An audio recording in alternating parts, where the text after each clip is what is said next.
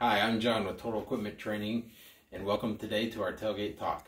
Today we're going to talk about forklift inspections and things to look out for before you operate that piece of machinery. So when you are doing your daily operational checks, you would grab your check sheet, and we have that available to you on our website, totalequipmenttraining.com. You can download that for free. One of the first things you want to look for is the condition of the tires on your forklift. Before you ever even get in the seat, is make sure that those tires are in good condition, and if they're not, then don't get on the forklift.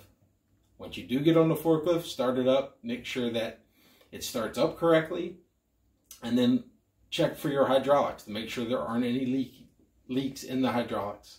And then check the chain hoist. The chains and that lift cylinder in the middle of that mast is what is going to save your life or take it. And we don't want anybody getting hurt or any product getting damaged or any other things to go wrong with that. So make sure that you are going through all of your forklift operational, raising that up, making sure the side shift works, making sure the tilt works, making sure you're not spraying hydraulic fluid everywhere, making sure that the chains aren't worn and the hoist and the pulleys aren't worn out, making sure that everything is in good condition.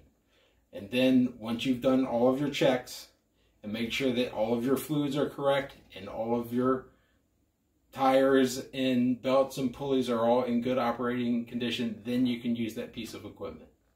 So for more information or to download our checklist, check us out at totalequipmenttraining.com, and be safe and be up to date.